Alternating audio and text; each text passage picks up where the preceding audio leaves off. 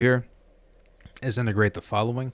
So what we'll do is 6 divided by the square root of x. This is the same thing as saying 6 times x raised to the negative 1/2. So we can integrate this. When we integrate that, we'll have 6, and then it's a constant, x raised to the negative 1/2. Add 1 to both sides, or add 1 to both sides, add 1 to it, and then on the bottom we have negative 1/2 plus 1.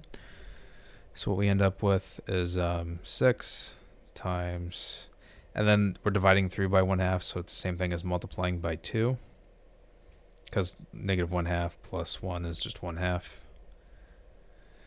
And then negative 1/2 plus 1, so that becomes x raised to the 1/2. So we end up with 12x raised to the 1/2 plus c. And raised to the 1/2 is the same thing as the square root of x. And that's it.